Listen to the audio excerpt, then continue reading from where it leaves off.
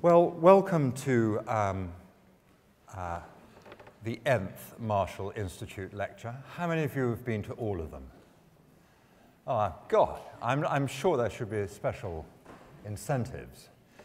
And this is, I think, the penultimate one. So we have one more to go in this particular series, but there will be many series to come. And tonight promises to be a really interesting night, as I hope they all have been. So I'll just very briefly start by introducing myself and then explaining what this evening's about. So I'm Tom Hughes-Hallett. I'm Paul Marshall, who you heard last week, or whenever it was, and I co-founded this institute. Here we are. I've run a large voluntary sector organisation called Marie Curie Cancer Care, and I've been a horrible capitalist before that. I paid for the odd cashmere jersey by running an investment banking business. And now I work with you, and I chair 2 large hospitals in the west of London. So I've become a public servant and a philanthropist. And that's kind of what we're here to talk about tonight, which is how well do these 2 bedfellows sleep together? Government on the one side, and on the other hand, private action for public good. Do they sleep well together? Could they sleep better together? And the great thing is we've got 2 absolute experts in this field joining us tonight.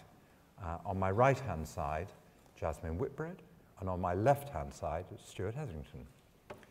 I'm not going to tell you how wonderful they are, because they are, but I thought it would be more interesting for you to hear it from them. So they're each going to just give you a little idea of how they are, where they are, over 5 minutes each.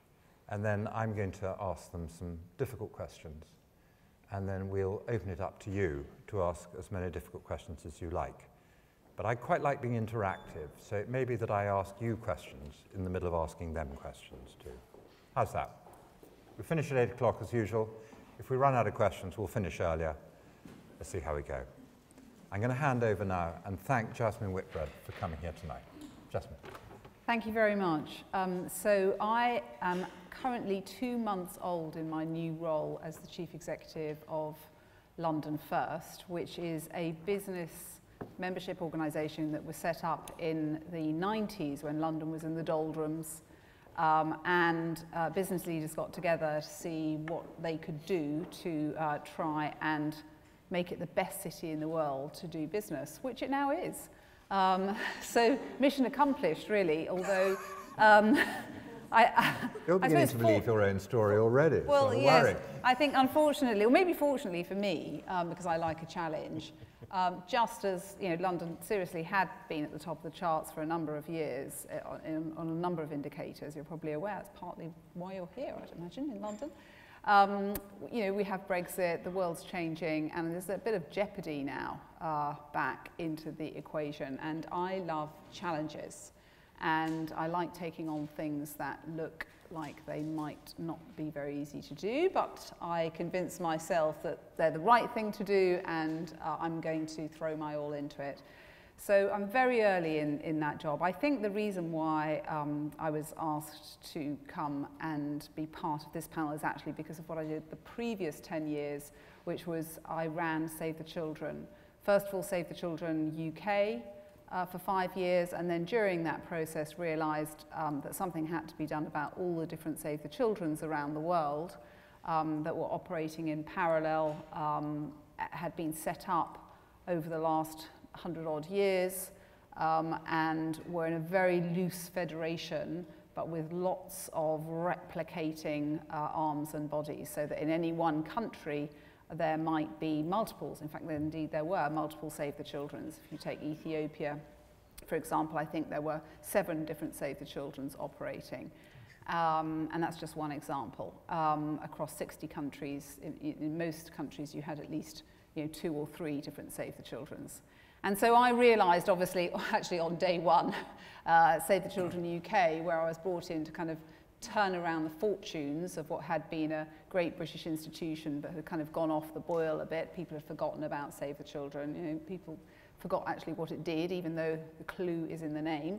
And so along that journey, I realised that I was going to be successful in turning around Save the Children UK, but we had this big kind of elephant in the room, which was all these other Save the Children's and the inherent inefficiency of operating in that way. And not to mention the risk involved in that, the lack of standards and difficult accountability lines. So I started talking to all of my fellow peer CEOs around the world, of which there were 30 different Save the Children's, and managed to convince them, myself and a couple of other partners in crime, managed to convince them that actually, for the good of our mission for children, we had a responsibility to join ourselves up and become more strategic, more efficient, a better partner, a more coherent campaigning voice, a better place to work. And better able to reinvent ourselves, actually, to be fit for the 21st century. And so that's what I did for the last 5 years. I actually created Save the Children International and ran that. Now, prior to that, I did a number of different things, which I'm happy to talk about, but I suppose it's a little bit less relevant for what we're here to engage in tonight.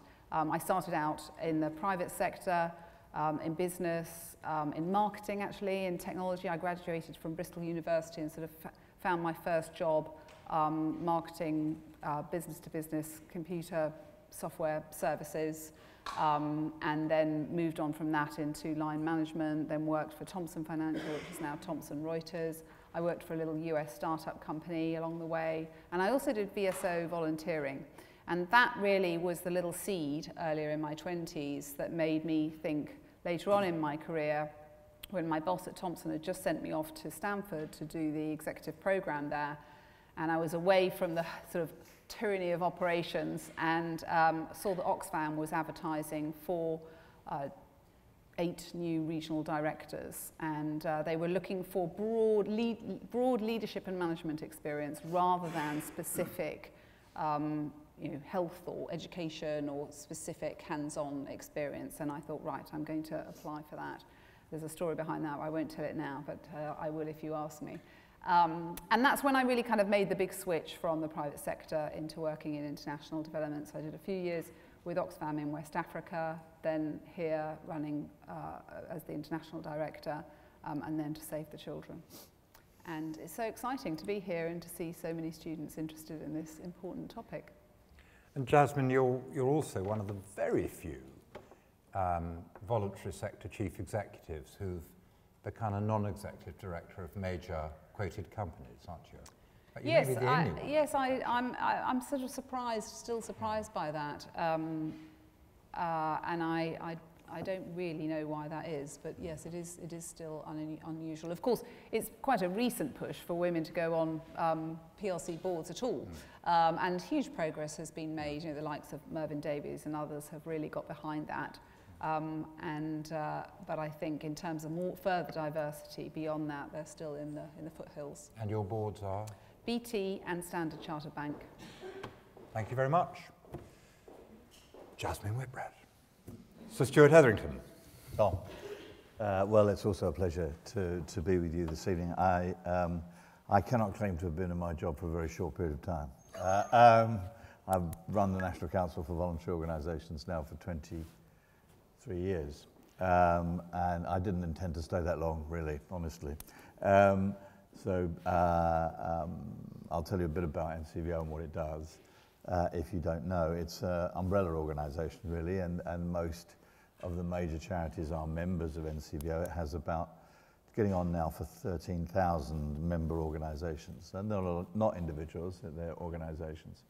And it does essentially what any trade association does, which is to try and advance create a better environment for charities and voluntary organisations to flourish, both legally, fiscally, and financially, and in other ways too, and therefore sort of lobbies. Spend a lot of our time stopping the wrong things happening rather than necessarily getting the right things done. Some of those things are unknown because they never hit the headlines, but they have stopped things happening, like protecting certain tax reliefs for charities. The second role that we play is what is loosely termed capacity building. So we provide advice and information to members and to the wider sector about critical issues to improve their performance. So better governance is a very topical subject at the moment, where we spend a lot of time. Seems to be a hardy perennial because it goes around and comes around again and again and again. The governance of charities is obviously different from the governance of companies or indeed public sector organisations. But we will provide other services, so we have something called Funding Central, which provides information about what grants are available to charities, what money is available. So generally what we would term capacity building. And then the third objective follows a merger which took place between NCVO and Volunteering England, where we took on a much stronger role in promoting volunteering opportunities, and that that has been a sort of additional bit to our portfolio. We ourselves have been involved in 5 mergers in the last 4 years as public money has been slowly withdrawn, particularly from infrastructure organisations like our own. So we're now completely self-financing, and we have merged with organisations which have had a higher level of public funding and couldn't diversify, and decided that their future was better with us than trying to stagger on as independent organisations, and most of those mergers have been remarkably successful. So that's NCVO and what it does. It has about 100 staff. They're based here in London, just north of King's Cross. So why did I stumble into this job? I'd previously been the chief executive of a large charity, what was then called the Royal National Institute for Deaf People, but is now called Action on Hearing Loss. I didn't change the name. I don't think I would have changed the name, but there you are. I wasn't there. So that's a large service providing organisation for people with hearing loss, profoundly deaf people using sign language, and a much wider group of people who are losing their hearing, mainly when they're older. So I ran that. I was Director of Public Affairs there and then Chief Executive for 7 years before I went to NCVO, and before that I did a variety of things, mainly in policy and research before I went into management, some around the mental health field, but more recently generic policy work. I do some voluntary activities as well. I had the privilege of chairing university, not this one, but Greenwich, which was probably the best thing I've done as a volunteer, was to chair a university. I found it really quite fascinating. But I've done one or two other things. I chair something called London United, which, as its name implies, is a collection of the charitable foundations of London football clubs, if anybody's interested. All football clubs, well, most league football clubs have charitable foundations. Some of them are quite big. Some of them run a lot of services. In fact, Charlton Athletic, which I occasionally go to, has a big foundation which runs a lot of Greenwich's youth service. So this is a collective of all of these, from Arsenal, Chelsea, down to Leyton Orient, and they work collectively together. Unlike the teams, they're not competing. They tend to work in their own areas, but they come together to run London-based programmes, example of which would be a health-related programme. Most football supporters are in the target market for preventive care because they're fat and 50-something.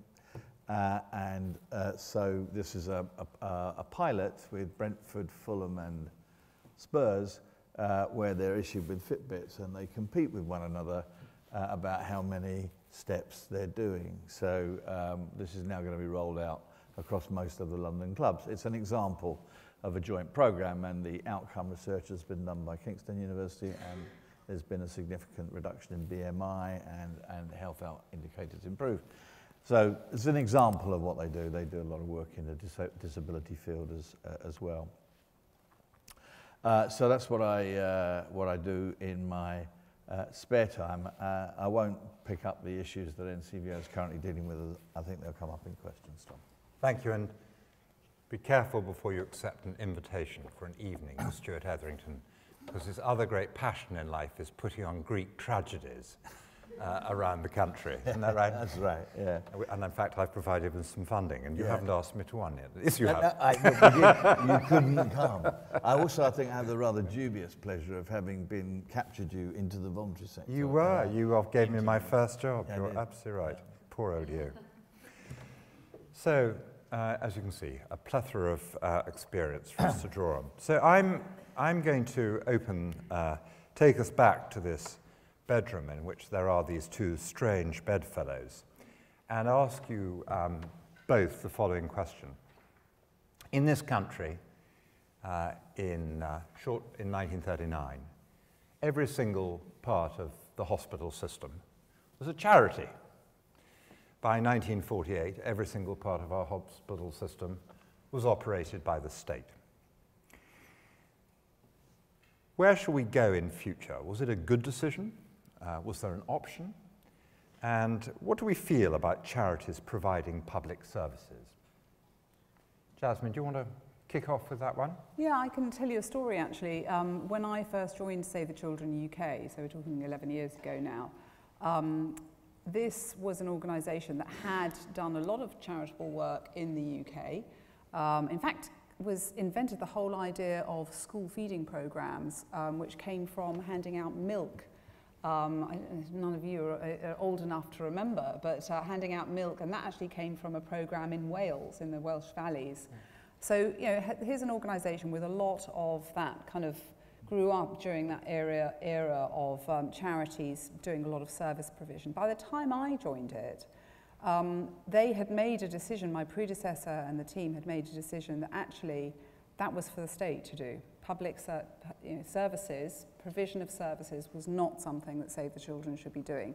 What Save the Children should be doing is advocating for and putting pressure on government and other actors for the right services to be provided. And so I listened and kind of reflected on that, and it soon became clear to me that advocating not on the basis of doing any work, you just become like a think tank.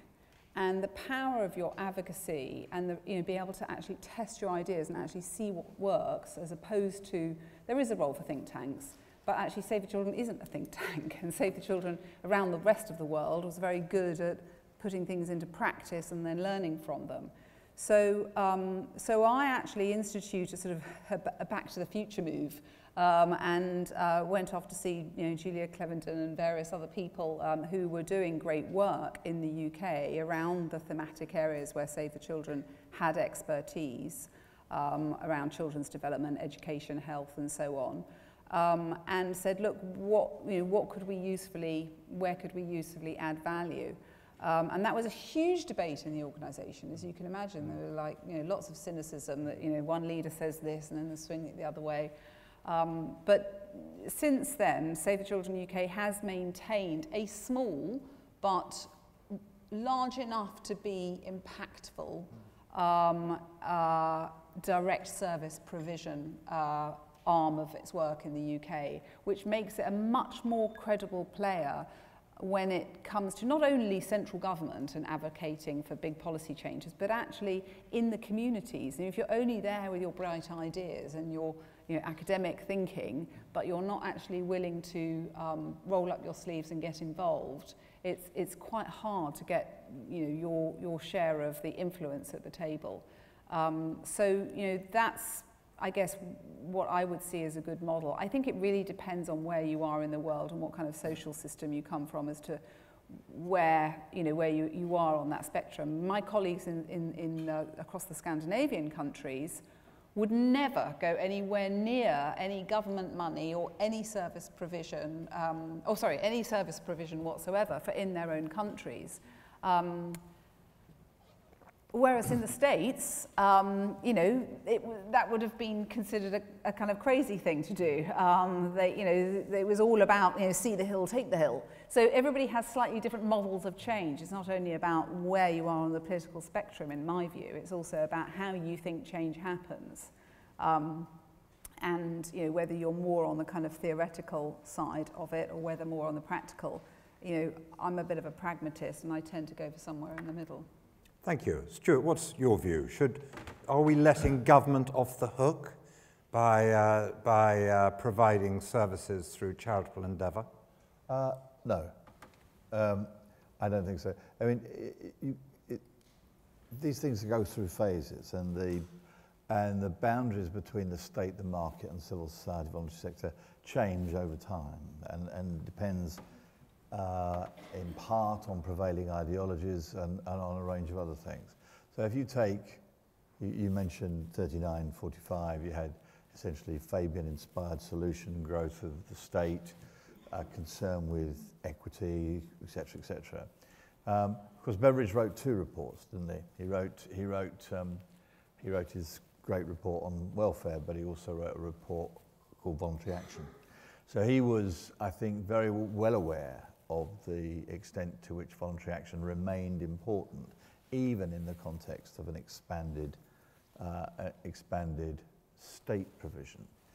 So what has happened since then? I think a lot of organisations after that moved to the margin, more in the margins of public provision, and some of them combined, as Jasmine has pointed out, services and campaigning. So that was quite a common model over that period. Some people continued to provide services. And then I think it all changed. There was a famous speech given by, I can't remember who now, at an Association of Directors of Social Services conference in Buxton. He's now in the Lords, I think. He was, I can't remember who he was, but he was the Secretary of State for Health, which talked about the contracting environment for the first time in any meaningful way. And this became a very important component of where the voluntary sector was. Nearly half of the sector's income comes from the public sector. And over the last 20 years, that has accelerated. It used to be principally in the form of grants. Grants have declined, both in real and in relative terms, because contracts for the delivery of services have grown significantly. And that's been a trend that has been going on for a very long period of time and seems to be impervious to political change. That is what has happened. In more recent years, I think it's become a little bit more tricky in that not only because if the sector's becoming more dependent on public expenditure, it's more vulnerable to changes in public expenditure patterns, which is what happened during the period of austerity. But it wasn't just that, it was also that the nature of contracting changed, seriously changed, for the delivery of major programs. So the work program and transforming rehabilitation were large contracts. In general, even in some of the largest charities do not operate at scale. They could not deliver those contracts, they could not win those contracts. And so they became subcontractors to major private companies like Serco, A4E, etc., etc. So the whole set of relationships have changed.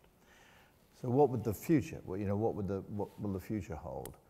I think there will be more of a debate about other ways of delivering services that are currently or that have historically been delivered by the public service. There's a debate currently underway about what role volunteers play, for example, in social care, in prevention, in early intervention. So I think, if you accept that there's X amount of tax being taken, and if you accept that there's no political appetite to increase that level of taxation, then, and you've got increasing demand, as we all know we have, for care services, for health, for others, you can't necessarily square that circle in the way that you've historically delivered those services, you have to look for other methods. And I think people are beginning to certainly open up that debate. That was a taboo debate 10 years ago. I don't think it's any longer a taboo. Where it leads you, I'm not sure. So let's stand back from that for a moment. This is a truly international audience. Let's take ourselves out of the UK completely and let's journey to the land of utopia. If all of you applied for jobs working for a charity or a voluntary sector organisation, would you feel rather surprised when you arrived on day one to find that the main funder of the organisation you'd signed up to with a sort of social commitment was actually the state? Would you be slightly puzzled by that, or would you feel comfortable with that? Do you think it matters where the money comes from? Yes. You would feel a bit puzzled by it, would you? I think it matters where the money comes from. Yes. So that's, and why do you think it matters? Because if you fund an organisation with money, you can always attach conditions. Good. Well, that leads me on to my next question. Excellent segue. I didn't brief her in advance. So my next question is, does accepting state funding corrupt charities? I think it can do. I mean, we had a policy at Save the Children, which I just pinched from Oxfam actually, which was to have no more than 10% of our funding coming from any one source.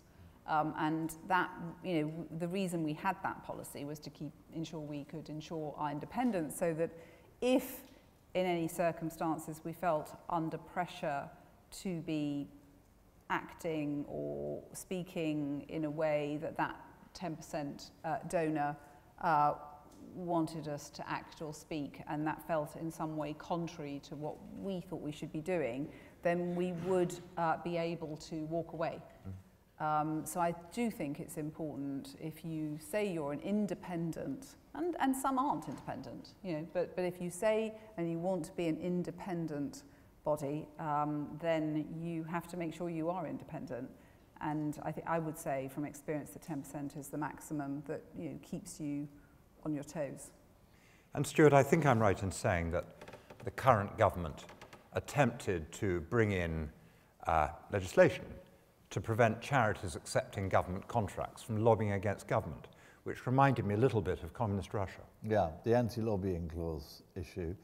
This was an attempt. It came out of a right-wing think tank, the Institute of Economic Affairs, a report called Sock Puppets, which also had another sister report called Euro Sock Puppets, which was if you take this money, you should not be allowed to essentially lobby.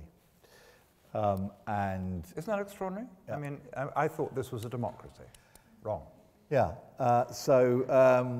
And this was taken up by government unexpectedly. And so the NCVO, together with two allied organisations, we've never done this before actually, threatened judicial review. The government lawyers told us that we didn't have a leg to stand on. However, the clause was paused the following day, so we thought we probably did have a leg to stand on, in that the lawyers were advising us one thing, but were telling ministers, you've really screwed this up. And it would have been on the process by which they introduced it. But the minister concerned was then moved, and the clause was quietly dropped. And so we felt it was important to stand up against that. Ministers reassured us it was never their intention, it was a misunderstanding, etc., which is the sort of camouflage that you get as people withdraw from a policy which is unpopular. And so, yes, I mean, we pushed back. But there are certain constraints on what charities, as distinct from non-charities, can do. You know, they cannot be partisan, they cannot advocate you to vote for a particular political party. And they have to campaign consistent with their charitable objectives. So there are constraints that go with seeking charitable status. But that process has been liberalised over time. And that was, yeah, I mean, it was a real problem. Perhaps I could now swing the question 180 degrees. Do you think that by working with charities, government can itself be improved? Do you think there are advantages that charities have over state officials in whatever country in the world that help them by working with charities? Are we more nimble? Are we, well, that's the theory of change that most large international development agencies have, which is that, and it reminds me of a conversation that I had with the Minister of Education in Yunnan province in China, where Save the Children had been working for a number of years on getting ethnic minority children a decent first step into education, primary school level. And this had gone really well, and educational achievement levels had really gone up, and the government was happy about it. Save the Children had been running these programs for some time, very much in a service delivery type of mode, because the state provision had not. Well, there were schools there, but they were not catering to the ethnic minority children who had their own mother tongue languages first, etc.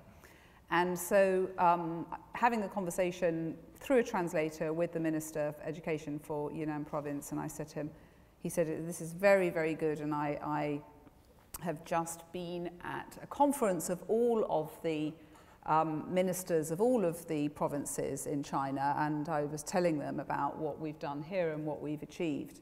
And I said, well, that's fantastic. This is what Save the Children wants to hear. The message is being promulgated. And I said, does that mean in, maybe in 10 years' time, this might be rolled out right across China? And I paused because it was through a translator, and I saw him shaking his head, and I thought, oh, well, that's a bit kind of crazy. But he said, and he came back. The answer came back, no, it will be much quicker. Oh no, fantastic! That's wonderful. And so China is our perfect government because they want to learn from NGOs, actually from lots of other. There's some of our business colleagues might not be quite so happy about what they're learning and taking forward, but. Different governments have a different perspective on that and are more willing to, I mentioned Ethiopia. The Ethiopian government, it's always been very tricky. They don't feel that they want to learn anything from NGOs. This government is usually, depends on which government, but usually is quite receptive. Yes. But that is the model of change that Save the Children, Oxfam, all the large international NGOs espouse. They're not going to try and save every child out there. They're going to try and show how it is affordable and a reasonable proposition that every child should get a basic primary school education, and then demonstrate that to governments and get governments to improve the way they're working to achieve that. It's very helpful. And Stuart, in your view, do you think that senior politicians and civil servants in this country picture charity workers as sort of wearing sandals, shorts on a cold day, yoga for most of the morning, a little bit of meditation at lunchtime, and then saving a few kittens in the afternoon? Yeah. Or do they think they could actually learn how to run the country better from them? Well, I think it depends on the nature of the charity that you're talking about. That actually, some charities have the model of change that Save the Children have, which is you run you're trying to change, in a sense, in a systematic way, because others, I think, feel that they're niche players, and therefore they will provide the services in those areas, because otherwise government won't. But I do think that, in general, charities can and do improve government decision making. That actually, because they're connected with communities, because they're values driven in general as organisations, they are in a position to influence the way government. The best example that's around at the moment is the huge profile that's been given to mental health work in the last year, 2 years. You've got the royals jumping up and down, wearing headbands, and you've got the whole thing has shifted, and now government are reviewing mental health services. And that is really down to Mind and its colleague organisations.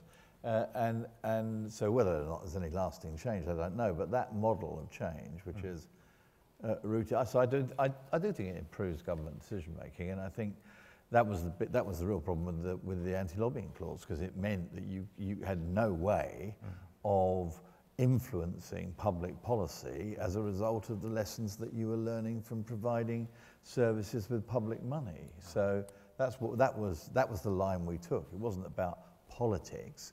It was about actually improving government with that information.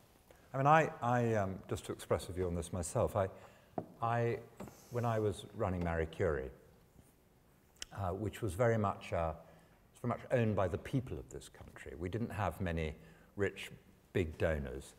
Our donors were probably rather like Save the Children, actually, were hundreds and hundreds of thousands of people putting £1 in a tin and doing cycle races, or jumping up and down on their head, or there was a period when people loved having baths full of baked beans. Do you remember that being sponsored? That passed me by. That passed you by, yeah. I think I was in another country. Good call, very good call. But I always felt, as chief executive, that I knew that someone had spent a lot of time in a bath with a lot of baked beans, getting very cold, embarrassing themselves, having all their hair shaved off, or whatever else. And somehow I felt an enormous burden of responsibility to take risk. And for me, that is very often the difference between government and philanthropy, charity, whatever you want to call it, is that I think that what charity should be for is taking risk on behalf of the people they're serving. Whereas I remember one very senior permanent secretary, the most senior civil servant, saying to me, my main job is to stop the minister taking decisions. And I just thought how very different to running a charity, actually. And that's why I worry terribly about charities, NGOs getting too close to government, is I think they begin to lose some of that ability to take risk. I'm going to open it up to questions, but I want to ask one more question. The Hippocratic Oath, that my son is a doctor, has first and foremost in it, do no harm. I wonder if charities do harm. I have a great friend called John Stone, who set up a foundation called the Stone Foundation, which you may be familiar with. John is a very wealthy man who's given millions and millions, tens of millions of pounds to improving water treatment throughout the world. And John told me he went to an African country to visit the headman in one of the villages to whom he'd provided toilets. And every single toilet was in the headman's house. So he'd provided enough toilets for the village, but they were all in the headman's house.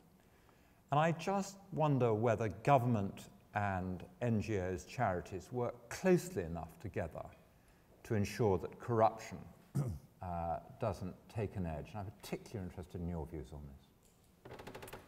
Yeah, I mean, there's two different things. Do charities do harm, and then what about corruption?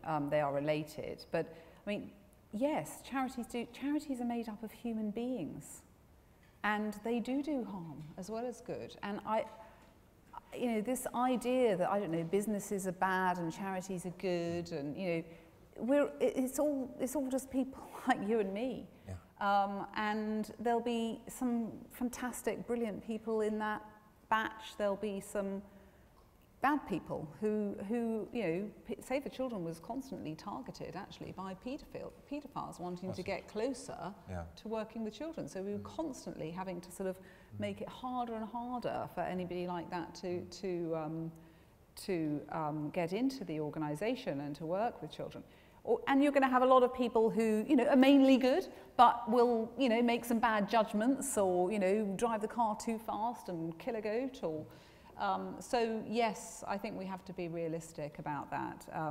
You can. The idea of doing no harm. We're not angels. We're just ordinary people.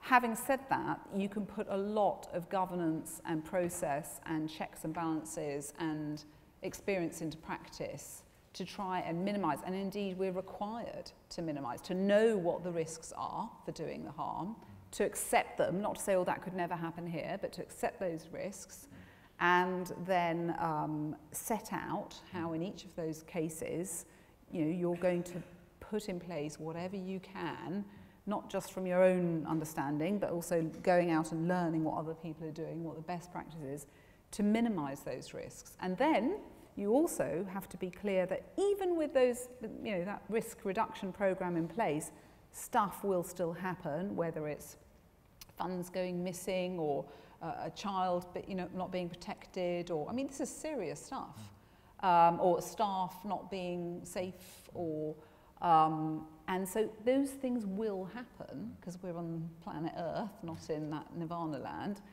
And then you have to respond. Absolutely, you have to be very, very clear. You have to have a complaints mechanism, you have to have a spotting mechanism, and you have to respond, and you have to be very clear that you have a zero tolerance for any of that to be continued. And then there have to be consequences. So I don't want to pretend that it's all good news, but on the other hand, it doesn't mean that you just have to be a victim. And so that's more generally, and corruption falls within that as well. There's one area. Do you think, giving, again, the international spread of our students here tonight, disasters, sadly, seem to be becoming an increasing problem around the world. And we are called on to drop money into tins on the campus of the LSE to support countries where a natural disaster or war is happening. Do you think we can be more comfortable than the press would have us believe that that money is increasingly getting to the ultimate beneficiary rather than staying in the sticky hands of some states? Well, for a start, it doesn't go into the sticky hands of states. NGOs don't go off to, northern Nigeria or hand it over to the Nigerian government. They work actually in very difficult and challenging environments with very brave people to work directly with the communities. And the amounts of money involved are not like large, government contracts, or they're actually quite small and therefore don't attract the same. If you want to get rich quick in Nigeria, you don't go look for an NGO. You go and look for a government contract with a company. So there isn't this idea that you're giving money into the governments in these countries. I think, again, I would be realistic. It depends on how worried you are. If you want it to be sure that no percentage whatsoever goes anywhere, then you're not taking any risk, and better not give any money. But if you think, yeah, you know what, I think that I want the majority of this. I want 99.9 pence to go, but I think in the round there probably will be some leakage along the way, because we're living in the real world. Then I would totally reassure you. There was a case, wasn't there, with Bob Geldof on Ethiopia again. It's my subject of tonight, obviously. Poor old Ethiopia, yeah. Where he was. There was, I can't remember what it was, but there was some sort of expose that said all this money had been falling into terrorist hands, or wrong fighting into the rebels' hands, and this was from Live Aid, and no, it was just completely exaggerated by the press. Would in some of the communities where charities were working, would we be sure that every single person there, nobody had any contacts with, in the food line with the mums and the children, that nobody had any contacts with some of the rebel forces? No. So yeah, it's exaggerated, but I also don't want to pretend it's all perfect either. Thank you. I'm going to throw this open now to. I was about to say the congregation. I thought it sounded like a bishop. So microphones at the ready. Gentleman at the back, lady at the front. So we'll start with you. Second mic over here, please. It's on its way. Thank you, ladies, for the microphone very much. Yes, sir. So, hello, thank you for your presentation. You spoke about the politics of private action, but you actually mainly spoke about charities or the philanthropist sector. I wanted to know what you thought could be the linkages between the growing corporate social responsibility and the charity sector in order to go towards public benefit. Okay, I'm going to give Jasmine a quick rest because that's what she's doing for working with as a non-executive at 2 corporates, and let you come in first on that. Yeah, thank you, Tom. I've always envisaged CSR policies as going through various stages. Stage 1 was always the chairman's whim phase, which was the chairman quite liked opera, so the Royal Opera House got quite a lot of money. You then went through a stage of almost strategic marketing, actually, which was we do this and we want to align our brand values with charities that are associated with that brand value. I think to a certain extent, the sort of other stage of development has been corporates applying their skills for public good. Sometimes with charities, sometimes directly, but they will often have a skill set which they feel is of itself of public good. And it's a two-way street. I mean, for example, employee retention is a big issue for a lot of companies. A lot of people want to work for companies who are engaged in responsible activity. And the CSR agenda is wider. So environmental policy, et cetera, et cetera, et cetera. So I think it's now, I think, embedded in a lot of corporate psyche that they have to be responsible citizens for a whole range of business-related reasons, as well as just to, quotes, do good for public benefit. So I think it's embedded in a slightly different way in companies now. But so before I hand over to Jasmine, we're going to have a vote, and I'm going to ask you to be incredibly honest. Okay? I'm going to ask you, when you leave this fine London School of Economics, if you're offered a job, I can take a number out of the air, paying you $40,000, right? And somebody else offers you an identical job at $37,000, but they have a stronger corporate sense of responsibility to society, will you sacrifice $3,000 in salary? Who would sacrifice $3,000 in salary? That's amazing. You really mean that? That's so good to hear. And who would like to buy a house and get a mortgage? Come on, be honest. All of you. Jasmine. Yeah, I mean, a couple of points. I think that when you're right, we have been talking more about charities. I personally don't like that nomenclature, but anyway, that's the one we've got.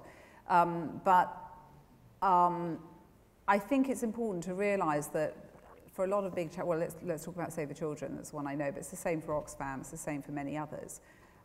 Their income sources and indeed the programmes that they run are funded through a whole range of philanthropic donations, and corporate philanthropy is part of that. And indeed, that was one of the things, coming from a corporate background, that I was very keen to tap into more, first at Oxfam and then at Save the Children. And then private individuals giving major gifts, private philanthropy is also, in fact, when I was at Oxfam, it was a very tiny part of Oxfam's portfolio. But with my background, I was looking for where the funding sources could be, because also I was allocated to West Africa, which is sort of off the kind of geopolitical charts in terms of British fundraising. So I was sort of more hungry, I think, than some of my other regional directors. And I went off, and I remember finding the head of philanthropy tucked away in a little corner of Palmer House across the road from the main building in Summertown in Oxford. And I went and sort of knocked on his door. It wasn't open plan in those days. And lovely gentleman, he couldn't believe it that a regional director had come to see him and was interested in what he was doing. What you looked like. Yeah, I mean, I was like a visitor from another planet. Yeah. And it really was not it was not front and centre. And I've seen that completely change. I mean, this is going back some time now. This is 16 years ago. It's completely changed now. I mean, I haven't been back to Oxfam to visit the head of philanthropy recently, but I'm sure he or she has got a corner office and a whole retinue of people, trying to get into their diary. And it's become a much bigger thing. Obviously, in different parts of the world, it's different again. I mean, in the States, philanthropy, in private philanthropy and corporate philanthropy has been much bigger for much longer. And I think the key is to you know, I don't think it's either or. No. It's private, corporate, the mass giving of everybody sort of giving small amounts of money is hugely valuable as well, as is the government. So that's, you know, one clarification that I would make. Just a small point, Tom. Yeah. It's a relatively smaller part of the total charity income. It's about 1%. And the vast majority of philanthropy is the same as Tom has mentioned in Marie Curie. It's high volume, low value. That's the bulk of income. UK, yeah. But personally, I think the model's broken in this country.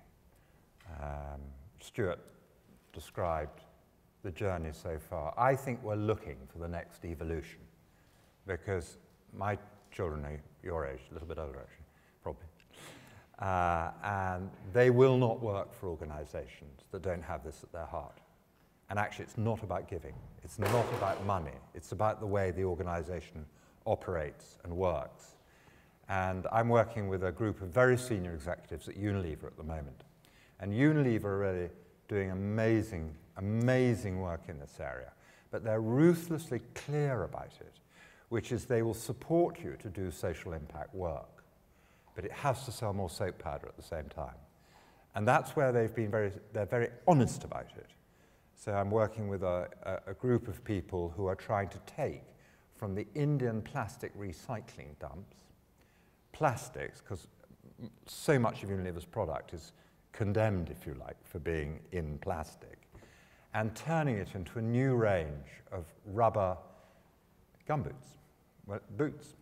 And now I'm introduced them to a small company called Muddy Puddles, which makes children's gumboots. And we're trying to put the whole thing together to everyone's benefit. And I think that's more the way you want to work, rather than see a rather distant board in Unilever write a check out to a charity.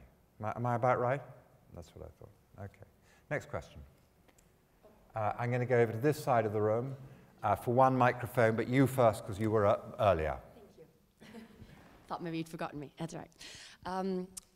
What you just said actually segues nicely to my question. I have so many questions, but I'll try to boil it to one. One only? Yes, exactly. I'll come back to you later if we run out. No worries. It's just so fascinating. It seems to me that when we look at some of the challenges we face in attracting more philanthropy or more funds, whether they be corporate or from individual funds to public work, that there are two main issues. One is that individuals or companies don't think that charities are run effectively or with sufficient transparency, and therefore might not want to donate, and that they don't understand that charities face many of the same challenges that corporations face, particularly when they're of large scale, as you mentioned, and therefore they take just as much, they have just as much a need for investment in their staff and in attracting the right staff to run it effectively as they do in focusing on the strategy to achieve the mission. So my question is, given those two issues, do you think that charities should be run more like businesses? And I'm not necessarily suggesting that they should be. I welcome your thoughts. And if so, should we be attracting staff that have a proper balance of both private and public sector, much like your experience indicates? Jasmine. So I think that charities should be run professionally. But when we talk about businesses, there are a whole range of different sorts of businesses, and there are well-run businesses and badly run businesses and big businesses and small businesses and microscopic entrepreneurial businesses. And I think that's the same as with charities. But I think, you know, both whether it's a business or a charity, it should be professionally run. It should be ethically run. It should be professionally run. There should be accountability. There should be transparency. When things go wrong, there should be consequences. So yes and no, I guess. And then, Stuart, the second part of the question, should we be looking to see more people from the public and private sector working inside the voluntary sector? Yes, and I think in general that is happening quite a lot now. There's no sort of pathway that says once a charity worker, always a charity worker. A lot of people come to the charity sector from the private sector, particularly in things like marketing and fundraising. That's quite a common move across, and in finance as well. And from the public sector, most of the people that come to the public sector have transferred across as a result of contracting, actually. That's been the principal way in which people have come across. But I do think transparency is a big issue. If you look at the challenges to the charity sector over the last 2 years, they've been an odd thing in the sense of questioning some of the professionalism of charities, because I think the perception of some members of the public is that nobody's paid, and nobody, so you had an issue about salaries, you had an issue about fundraising techniques, and you have an issue about charities not being able to demonstrate the impact of what they do. These have been, apart from campaigning, which was more of a politically motivated issue, those issues have emerged, and we did some work on salaries. And it was very interesting. You look at the post bag, my former chairman, Martin Lewis, chaired that group. If you look at his post bag in relation to that, it showed that some, I think, reasonably significant members of the public have a perception of charity which does not relate to the professionalised large charities that I think exist and do quite difficult things. It's more, well, we didn't think any of you were paid. There is a perception, maybe it's the word charity, interestingly enough, as much as anything else. And indeed the phrase voluntary sector, which also isn't very helpful. Have you got the right word? I've always wanted to know what it should be. No, I don't. No. And the reason, I thought you were going to say yes. People would often say that, and every now and again people would say, well, let's call ourselves a positive action, or and I suppose the trouble is I'm not motivated to come up with a new name, and neither is anybody else. Most people join these organisations to go and have some impact rather than coming up with a better set of words. An NGO. Simply an NGO, a non-governmental organisation. Leaves it open to. Well, it tends to apply to development. Yeah. The word NGO. Do you know what? We could be here all night talking about names. Well, exactly. My point. Yeah. I think we'll move on from that. In the States, they're called non-profits. Yeah, I quite like that. Yeah. Sir. Hello, thank you. I wanted to ask more about innovation and taking risk that we were discussing earlier. And given that charities aren't subject to shareholders or making profits, they need to somehow measure what they do, and we've been touching on this point a bit. So what are the best ways for charities to measure or evaluate their results and be very transparent about that? It's especially very large organizations like Save the Children that consistently get poor scores from GiveWell and other kind of evaluating organizations about lack of transparency, in especially being able to determine, like, if I donate, where exactly is that dollar going to go, how will it be spent, and having very specific measurable impacts of programs. And then looping that back to where I started on innovation, might it be better for organizations to be smaller and more specific, potentially, to be more agile and be able to measure specific things and work on only a select couple of indicators, potentially, as a solution? Okay, I'm going to break that into two questions. So I'm going to take the first half. I'm going to ask Jasmine to answer, and then I'm going to ask Stuart whether the obsession with scaling everything is a good thing, is small beautiful, or is big even better. Jasmine. So the approach I took, that I've taken from the sort of private sector into the, let's call them non-profits that I worked for, was to ensure that we set out in advance our best go at what it is that we want to achieve, and to have some qualitative and quantitative measures included in that. So, if we're trying to, do a program on saving newborn lives, how many newborn lives do we want to save? And what do we mean by that exactly? Because, you know, you can save a life today and then they die tomorrow, so we're going to save that life, you know, several times over with lots of... So you have to have some definition around the quantitative and also some qualitative in terms of, you know, how in-depth that intervention has been, how sustainable it will be, how replicatable, and so on and so forth. So I think, you know, the key thing is to set out some targets, not always numbers, I mean, you must have some numbers in there, and then you measure yourself against achieving them, and you mustn't be afraid of being clear where you you measure up short. Yeah. And I think that's why people worry about setting the target. Well, for start, it's difficult to set those targets, especially to aggregate them. So, you know, the point about big, the bigger you are, in a way, it's harder, because if you measure targets on saving children's lives, and yet you're measuring how you do that work in Haiti, as opposed, you know, a plus how you do that work in you know, parts of Australia. It's like adding up apples and oranges, so it's quite difficult to aggregate that up. So I think people are wary of doing it because it's difficult, it requires resources. I think, you know, partnerships actually with academic organisations can help in doing that. And then people are worried about saying we can't make that goal because we might not meet it.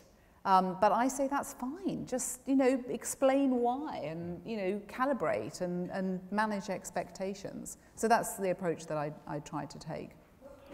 Before I pass over to Stuart, have a look. I'm a partner in an organisation in America called Acumen, which is absolutely the forefront of looking at this at the moment. And there's a wonderful young guy called Tom, who's actually based in London, and who very kindly did some teaching for us on Professor Ashraf's course last week, who's coming up with some very interesting measurement of impact by getting the people being affected to text in on mobiles on whether it's made a difference to them or not. And some quite interesting stuff. Anyway, have a Google, Acumen's website, and look at impact. And you may find your way through to what Tom's up to. We might get him to give a lecture, actually, in our next series, because he's doing some great stuff. Stuart, big or small? What's best? Well, firstly, in the UK, the sector's made up of a few large organisations and a vast number of small organisations. Vast majority of charities have a turnover of less than £50,000. They don't employ staff. They're very local. In some ways, the shape and the ecology of the sector is shaped by its funding environment to a certain extent. So, for example, every year we produce something called the Civil Society Almanac, and it's probably the best source material on what's happening within the sector. And a lot of it is about the funding environment for the sector. And interestingly, the last one we did, despite austerity, the sector had increased the amount of public money in it. But it had all gone, all of it, to charities with a turnover of 100 million plus. And there's a very small number of them.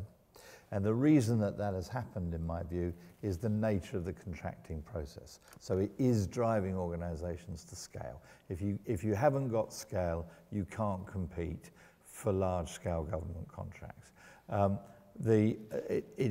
It's also influenced by the fact that the organisations that have taken one of the biggest hits in spending reviews has been local government. Local government is the principal funder in grant terms of small local charities. So they've been hit by that as well. So it does, and I personally think it's in some ways there's a false argument that actually for certain types of activity, you wouldn't want a small community organisation attempting to fish refugees out of the Mediterranean, would you? I mean, you know, you've got to have scale, you've got to have professional systems.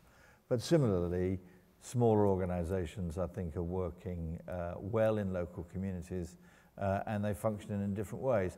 One of the interesting things is the extent to which they are concerned now about the predatory behaviour of larger organisations, not just corporates, but also larger charities, actually pitching for contracts against local organisations.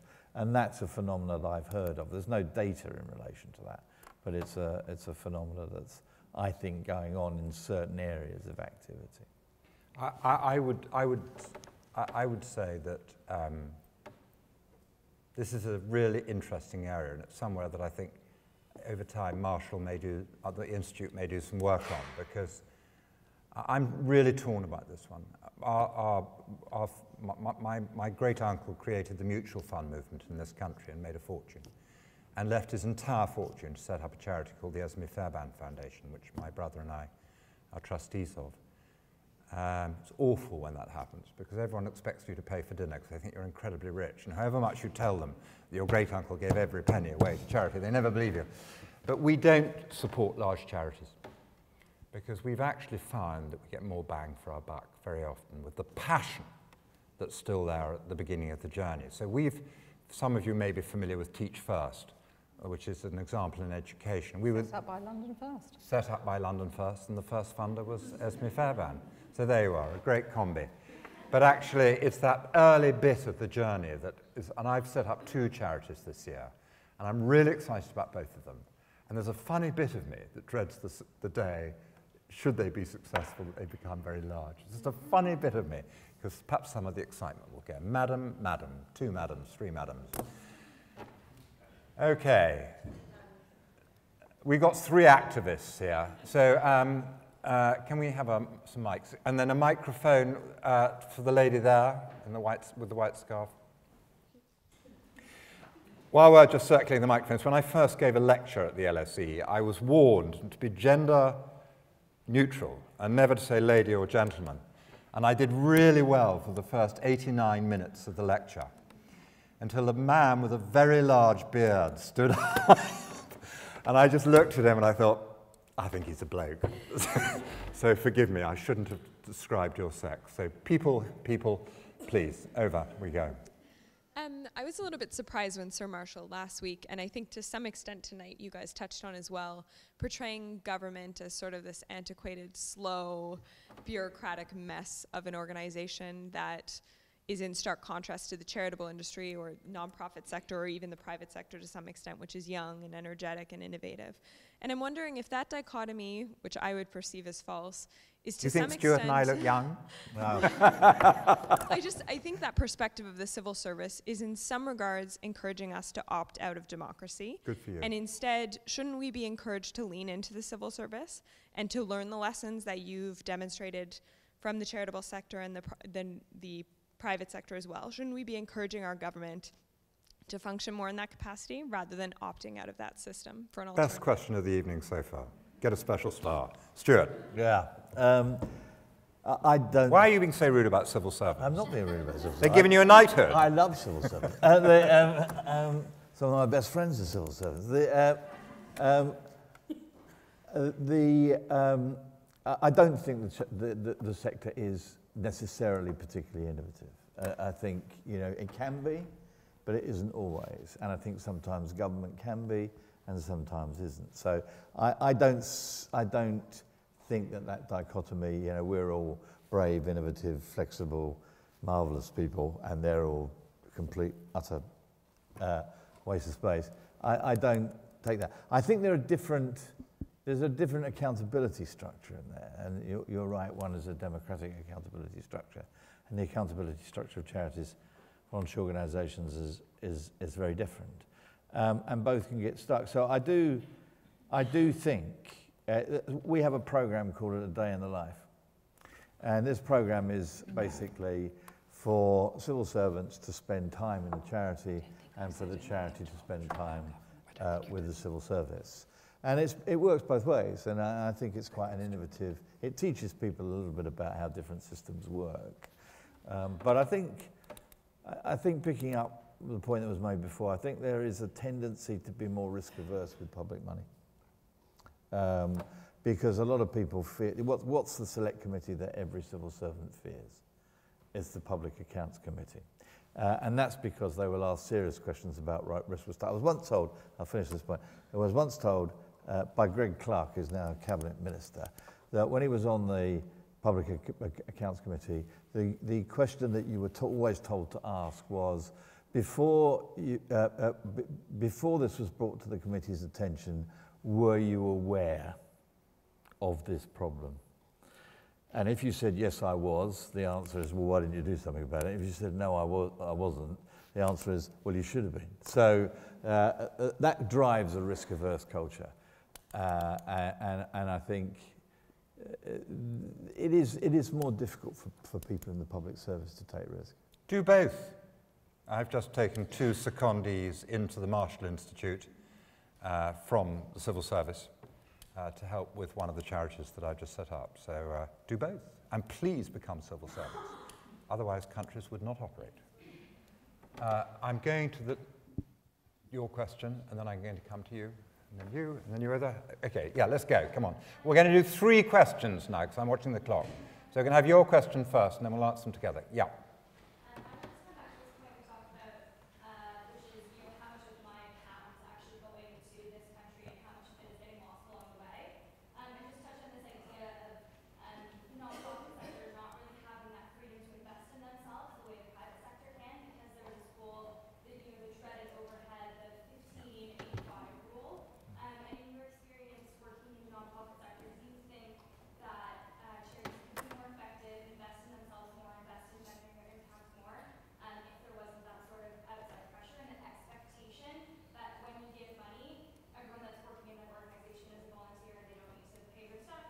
Cracking good question. You may have just taken away the gold star from there. Next question, coming over here. And then I'm going to come back here for the 3rd question. So do you want to have the microphone? We'll come back to you in the next round. Yep. Thank you for the talk. When I was brought up by my parents with the phrase that charity starts at home. Yes. And I wanted to ask, does that statement still stand? And if it does it mean different things to government, charities, and the public? Great question. 3rd question. I had a question on your personal motivation. So why did all of you start out in the private sector instead of starting out in the charitable or in the public sector? And how did this change for you come? So how did you decide to suddenly go from marketing into Oxfam? Did you have acquired certain skills, or did you think you had enough money to be able to afford working in a less well-paying sector? Or was that a long-term goal that you had in mind before? Good question. So the way we're going to do this, you're going to do Charity Begins at Home. I'm going to ask you about investment and why we're so obsessed about how much money is deducted for costs effectively, and I'll try and answer the 3rd one. I don't think we're going to have time for all 3 of us. So, right. Do you want to go first? So investment, yes. I mean, it is frustrating. You know, the computer systems that we had at Save the Children were just, you know, the dark ages, really. And you know, this is a $2 billion operation, you know, spanning 120 countries of 25,000 people. And to run that effectively, instead of just this big glob, which you don't really know what's going on, to run it effectively and really know what's going on, being, you know, have those feedback mechanisms and be able to add things up and be more transparent, etc. You've got to invest in proper systems and processes and people. And no, we were always chronically underinvested. And I think the challenge comes back to the sector actually doing a better job of explaining that. And you know, being brave, I think there could be more leadership from the sector in terms of being brave to explain exactly what is going on here, and the fact that it isn't all just sort of, you know, £4 and this child will be, you know, in heaven for the rest of her life, you know, and you know, it's just not as simple as we portray it. So there, you know, we always do try and sort of keep it 80-something pence in the pound. It actually gets out to the programme, and there have been lots of efforts to try and address that, and they haven't really been address that perception issue, and they haven't really been successful. It's an ongoing issue. Isn't it funny though, if you think about it, if you have £3 to give away, are you happier that £3 goes straight to feeding a child who needs food? Or would you like to create £10 out of it by funding fundraising So there's £7 available to feed children who need food. And it is bizarre that we've got, and I completely agree with Jasmine about this. I think the sector has been really hopeless at dealing with this, and frankly, not helped at all by the press. I mean, on this I feel slightly Trump-like. I think there are alternative facts that the sector would be well advised to get over. I'm going to ask you about charity begins at home now, Stuart. And the first question is, did you understand the question? Yeah. Good. I think you asked about different audiences in relation to that, and I think different audiences do occasionally have different perceptions. So I think the public show their generosity in relation to causes that are not just at home. They respond to emergencies. They fund organisations which are doing development activity. So I think there's a genuine, I think there's a perception in the public that charity is not just about at home. I think the media sometimes rocks that boat, and there's a political side to that. The example that I would cite is that when the salaries stuff took off, it was a very specific story. It was about the salaries of charities that were engaged in overseas development. The story was all about their leaders, their chief executives, their fundraisers. And the story, interestingly, was a Telegraph story, and it was based on a survey by one Priti Patel, who is now Secretary of State at DFID. And I think that was bound up with the why are we giving 0.7% aid budget, etc., etc. So I think there was a genuine attack, or politically motivated attack, on development organisations, of which salaries was an element. So I think for some elements of the political environment, then there is more of a question of charity begins at home, etc., and trying to stimulate that. I'm not sure that there's much resonance in with the public about that particular issue. Yeah, I was also interested to note that Priti Patel thought the department that she now runs should have been abolished, which is an interesting observation. Let me give you a tip. On your way home tonight, I was taught this by a member of the Church of England. On your way home tonight, when you see a big issue seller, instead of passing them by, do the one thing that no one ever does. Stop, give them money, and talk to them. Don't give them money. Give them money and talk to them. And you will get more personal pleasure out of that act than you will out of anything else you've done this week. And I think Paul closed his lecture last week with a quote from St. Francis of Assisi, which said, "By giving you shall receive." I'm not trying to be a religious preacher here, but actually the act of giving as an individual is one of the most pleasurable things. And I don't think one should be ashamed of it being pleasurable. The other thing I always ask people to do is to knock on their next door neighbour's house and say, I'm John. Do let me know if there's anything I can ever do to help. And the number of us who do that in cities is tiny. Who's American here? Well, you put us all to shame because you're so good at doing that. And whenever there's a bereavement in towns in America or someone has something horrible happen to them, the food appears, the pies appear on the doorsteps. In this city and in the city of Paris, I think are the two most unfriendly cities in the world. We're just not very good at it. So I think charity begins at home. And in answer to your question, I'll just give my answer, which is in 1999, I was running the 12th largest bank in this country. I had an enormous chauffeur. I was coining it. I could afford as many cashmere jerseys as I wanted. I could go to exotic holidays.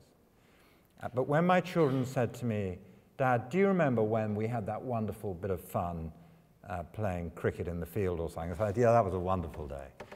And they said, "No, Dad, you weren't there." And then in my life, I've had a wonderful life. I still have a wonderful marriage and 3 lovely children. But 2 things happened to me. One, very sadly, one of our children died. And secondly, I had a nervous breakdown in 1990. And from those 2 things, I learnt one very important thing, which is you have to live for today. And being richer than any of your friends in financial terms is a completely meaningless proposition. But you need to be rich enough to buy that house first. And you need to be rich enough to put money into your housing allowance or whatever else. And you need to feed your family. But there comes a moment in your life when you don't need to do that any longer. So you don't have to become heavily involved in not-for-profit when you're 23. You can do it when you're 83. So I don't want you to think this is a binary choice where you either do it or you don't. You can actually do it all the time while still earning good money and enjoying the jobs that you may be being equipped for in being here at the London School of Economics. Or you can do it straight away. And by the way, we've talked a lot about people in this not-for-profit world. I'm sticking with it, actually, I like it. In this not-for-profit world, being perceived by their friends as not earning anything. Let me tell you, salaries in the not-for-profit sector are perfectly fair nowadays, aren't they? I mean, you know, you don't assume that they're, I mean, they are a tiny bit less than at Goldman Sachs. But do you know what? The discount is worth it. And as you said earlier when I asked you the question, you wanted the discount. Go and grab it. I'm just wondering if that's a good place to end, actually. We've got another 5 minutes, if you want. Is there anybody else who's burning to ask? Yes, I promised you we'd take yours. So we'll take your question, and yours. So 3 more questions, and then we'll close. So quite quick, please. Rapid fire. Hi. Do you believe the current corporate CEOs have become slaves of the shareholders? And if yes, do you think people should follow the Unilever model, where Paul Polman said that I don't care for the short-term shareholders, they can take a walk. We'll only publish annual reports and no quarterly reports. Would that help? So here we're really talking about for-profit organizations or charities as well. The reason for him to stop being slaves of the shareholders was because the short-term view was ruining I'm going to let Jazz say, in your private company world, are you a slave of the shareholders? Do you always have to think incredibly short-term? We'll come, right, first question. Second question. Yes, thank you. This is a friendly challenge to Sir Etherington's assertion that government is risk-averse. And Mariana Mazzucato writes about this in relation to business and innovation. I wonder whether governments have the long-term outlook and the stable funding to be able to fund innovative public benefit projects, and that may be the reason why we have the NHS or Finland contemplating a minimum basic income. Great stuff. We've got a very strong pro-government lobby here. I'm liking this. And then the third question is over here. Hi, I just wanted to ask about how the non-profit world is reacting to like the digital age. So for instance, a lot of like online giving platforms, which also tend to benefit sometimes not even small charities, but just individuals who are like in a very bad state, as well as what you think about gimmicky social media challenges, especially like the ice bucket challenge. Do you think it's a way forward or it's a one-off success? Okay, so we've got, we're back with the government again. I'm going to give you that one, if I may, Stuart. And then over here, we've got, are you driven more by the short term than the long term? And then we'll have some fun at the end about technology and close. So let's go here first. So the boards that I sit on do have to think about our shareholders, obviously, but I don't want you to think, and we do actually do quarterly earnings, results.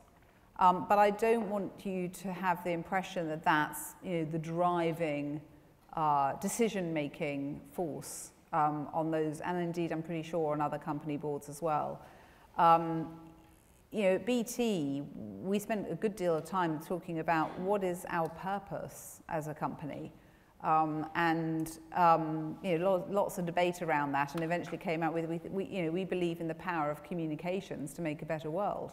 And we think that we have a responsibility to not just through philanthropic giving, but through everything that we're doing, that we are going to try and use communications in a positive way to make that better world and to define the different goals within the strategy in line with that. I go back to my point that I made earlier. I think that there are well-run companies and poorly run companies. big companies and small companies, and that all applies to non-profits as well. And I think it was brave of Paul to do that, and I think it was helpful. And I think there were a certain set of circumstances that enabled him to do that with Unilever. It's a shame that more people haven't followed. But I don't think that even where that isn't in the case, it doesn't mean that companies can't be more purposeful in terms of what they're trying to achieve. Thank you. Stuart? I think you talked about long-term thinking, really. And I used to think that that was the benefit of our civil service, that it was taking a very long-term view of some of these issues. My experience of the political world is that it isn't very long-term. It's actually driven by electoral cycles, about what is popular at a particular time, about, the worst one for the voluntary sector or non-profit sector or whatever, is got to be innovative. So government keeps reinventing things because they've got to have thought of something new, rather than building on what necessarily is always there. So I'm not sure that I buy the sort of long-term thinking argument. I think if anything, there's been an increase in short-term, and 24/7 media makes that process even more dramatic, I think. Particularly when we're in a world now where leaders of large countries make decisions without even consulting their long-term thinking civil servants, and when they've only been in power for 12 hours. So, that was a politically neutral point.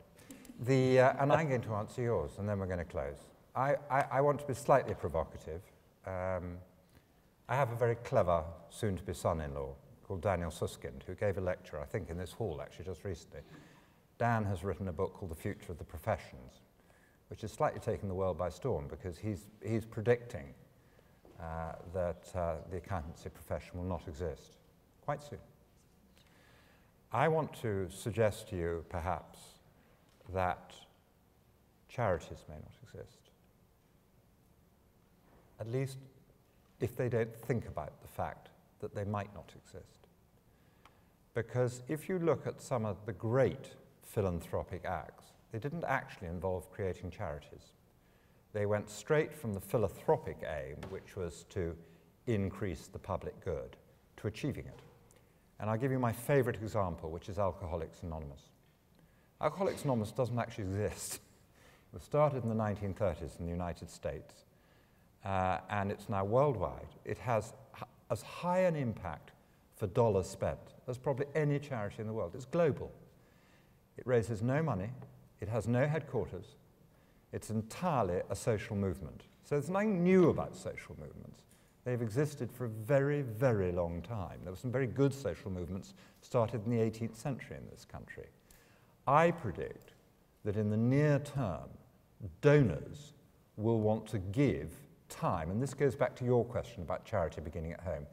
Donors will want to give directly to the beneficiary, either of their time or their money, and may look to disintermediate voluntary sector organisations, not-for-profit organisations, that don't add value beyond brokerage. Does that make sense?